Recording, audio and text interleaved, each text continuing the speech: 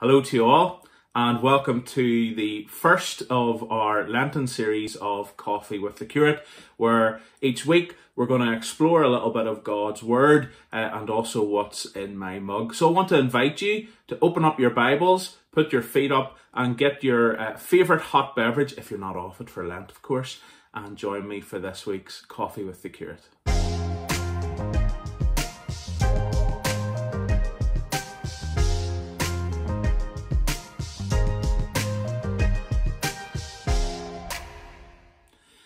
You are so welcome back to our series of Coffee with the Curate. We've had a bit of a break from Christmas where through the season of Advent for a few weeks we explored God's Word, and I want to invite you back into this rhythm over this season of Lent as we each week will come to look at God's Word and to explore what it might be saying to us for these particular times. As many of you know, I am a coffee lover, and so it's really just an excuse for me to try new coffee as well. But I do want to invite you to boil the kettle, make yourself a cup of tea or cup of coffee. If you're off either of those things over Lent, clearly I'm not going to be going off coffee over Lent, but if you are taking up that discipline of fasting from tea or coffee, do sit with us, open up your Bible, maybe pour yourself a glass of water or a soft drink, and just take a few minutes in your day each week to explore Scripture with us.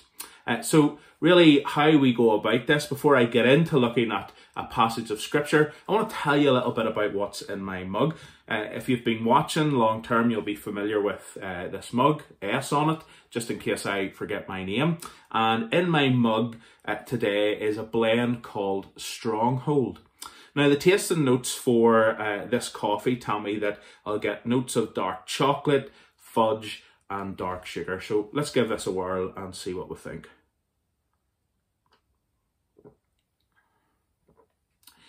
Now that is, I think, the concept of strength that's contained in the name is probably quite adequate. That's a very strong cup of coffee. I usually take my coffee black with no sugar. That's the way I prefer it. And that's a very strong and dark cup of coffee. Getting that kind of dark sugar and the dark chocolate there as well. I would say that's a perfect morning coffee, and in fact it's probably a perfect coffee for you if you are giving up something else other than coffee, be it chocolate or whatever. This could be the coffee that might get you through Lent. It is such a strong, rich, deep cup of coffee. So it was very enjoyable. Not something that you would necessarily want to have in the evening, mind you, but that would certainly in the morning waken you up and get the old gears turning, no problem at all. Okay, let's move on to the main reason why we're here. For as much as I love coffee, I also love Scripture. I love exploring Scripture and sort of asking the question, what does this passage mean for us today? And today I want to start with a passage from the Psalms. I shared in our Ash Wednesday service yesterday about how important and helpful the Psalms can be, because the Psalms can cover that wide range of human experience and emotion that we go through. It's not just the kind of happy Psalms, but there's also challenging Psalms as well. And I want to read from Psalm number 147. I think it's such an important psalm to us, especially as we enter into this season of preparation and penitence. So here are some verses from Psalm 147, beginning at verse 1. Praise the Lord. How good it is to sing praises to our God. How pleasant and fitting to praise him. The Lord builds up Jerusalem. He gathers the exiles of Israel. He heals the brokenhearted and binds up their wounds. He determines the number of the stars and calls them each by name. Great is our Lord, and mighty in power. His understanding has no limit. The Lord sustains the humble, but casts the wicked to the ground. Sing to the Lord with grateful praise. Make music to our God on the harp. He covers the sky with clouds. He supplies the earth with rain and makes grass grow on the hills. He provides food for the cattle and for the young ravens when they call. His pleasure is not in the strength of the horse, nor his delight in the legs of the warrior. The Lord delights in those who fear him, who put their hope in his unfailing love. Of course, we are now into this season of Lent, and it is an important part of the church's calendar. Of course, it's a season where many of us have given something up, or we're fasting a particular thing. Some might give up chocolate, some might give up television. There's a few poor, hardy souls who have made the decision to give up caffeine. I'm not sure I could be one of them. But others of us decide that we're, over this season of Lent, going to take up a discipline. We might decide that we're going to go for a walk more often each day. We might decide that we're going to read more of our Bibles, or there could be many other things that we decide to take on as a particular discipline over these weeks of Lent. I've heard it said that it only takes a certain amount of time for something to become a habit. So it is a good time. I'm not sure how much I believe that, but it is a good time over these next few weeks to take up disciplines that maybe we haven't had the opportunity or the excuse to do in previous times, but to kind of set aside this time and say, do you know what? I want to try something new. I want to take up a new discipline like reading scripture more, or going for walks, or whatever it might be. I want to take up the discipline of spending more time in God's presence. Very helpful and very important disciplines to try and have in our lives. But of course, Lent is not just a season of giving something up or taking something on. It is a significant season, like Advent, because not only does it point towards that important event in the way Advent points towards Christmas, of course, Lent points us towards Easter. But Lent also encourages us to take time to prepare and to reflect, and in this case, to use that mode of penitence to recognize that we are not perfect, and to come before God who is perfect and to ask his help and his forgiveness. So very important time in the Christian calendar, but a very important time for us who are disciples of Jesus Christ. I've often reflected that penitence can be a big word. It can be a word that we hear in church and sort of think to ourselves, what's that about? But I've reflected that penitence, the act of penitence, is about coming before God to say that we're sorry, to acknowledge that we do mess up, sometimes daily. And that can be a very liberating thing to do, to kind of shake off the shackles of having to be perfect, because we're not perfect. And any attempt is just an act. We do make mistakes. We do mess up. Sometimes we even deliberately stray from the path that God has set for us.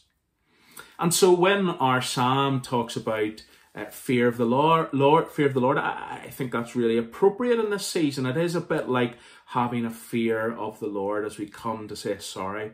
It's not like the fear of a dog who's afraid of being smacked by its master, but rather it's a respect for God because he is holy. It's a reverence for God.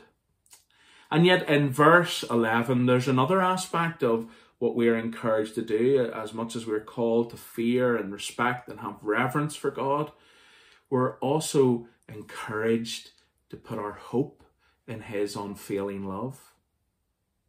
And to me, that's the second element of penitence. The first element is to come and acknowledge before Almighty God that we do make mistakes, that we are sinners. But the second part is to come before God, sure in the knowledge that those who truly repent will be shown his mercy and his love. God calls us to penitence in this season, but every day, so that we might receive his forgiveness and be freed from the burden of sin through Jesus. So hope is a powerful thing, both when we enter this season of penitence, but also throughout our lives. When we place our hope in God, we find that although actual circumstances might not change, even though we're still in a lockdown, even though we're now a year into this pandemic, even though many of us have had trials and suffered in many different ways over this last year, even despite all of that, when we place our hope in God, we find that our hearts can be lifted by that hope, lifted by the hope that God gives us, even in difficult times. We have a hope that God is very real, very sure, and very steadfast. That hope will not die, and that hope will not let us down, because it's a well-placed hope. That hope will not fail or deny us. That hope will always be great enough for us, and great enough for whatever problems we might be facing. And that hope will never be proven false, because it's a hope in God. And so wherever you find yourself in life right now, whether you're struggling through this lockdown, whether this past year has just given you a beating, whether life has been good and kind to you and you're finding that there's wonderful surprises all around you, whatever life might be sending your way right now in this moment, in this season of Lent, I want to encourage you today. Place your hope in God. I promise you, you won't be let down. Let us pray. Heavenly Father, I thank you today for your steadfastness. I thank you that even in the midst of trials and tribulations, you're there. I thank you, Lord, that even in our times of joy and celebration, you share in that with us. I thank you, Lord, that you reach out your hands and your arms of love to us, and you call us in to be embraced by you. Today, Lord, in light of all that, in light of this season of Lent that we're entering into, we place our hope in you. For Jesus' sake. Amen. I want to thank you for joining with me today. And as I said, over this period of Lent, we're going to have a weekly devotion. So I do invite you to join with me and engage with many of the different things that we're doing on our parish social media accounts and on YouTube. There'll be lots of really encouraging things happening over this season of Lent. So do get involved with that. If you have decided that you're going to take something out of your life, like chocolate or coffee, or you've decided that you want to take up a new discipline, let us know in the comments and tell us how you're getting on with that. We are only a day into Lent, but we do want to pray for and encourage those who are trying new things and setting aside old temptations, if we want to put it that way. Let us know, and in this week ahead, I really do pray that God will continue to encourage and bless you. Cheerio.